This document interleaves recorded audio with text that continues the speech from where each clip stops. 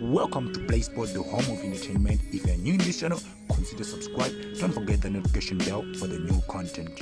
PSL club inquire about two Kaizer Youngstars. Newly NFD side Limasia has expressed interest in Kaizer reserve team players at Denmark and Samkelozwane with the hope of getting both players on loan for the remainder of the season.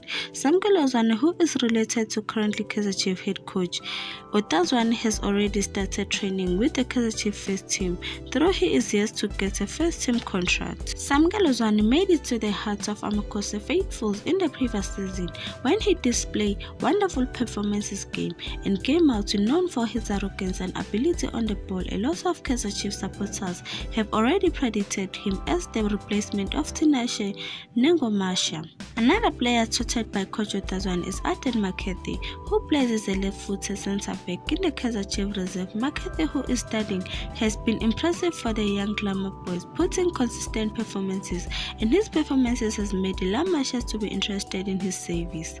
With the PSL transfer window supposed to be closing in on the 22nd of September, it will be interesting to see if both players will make the move or Kaizer will likely retain them in the development ranks. So this is the end of the video. Please don't forget to subscribe and turn on the notification button for more videos.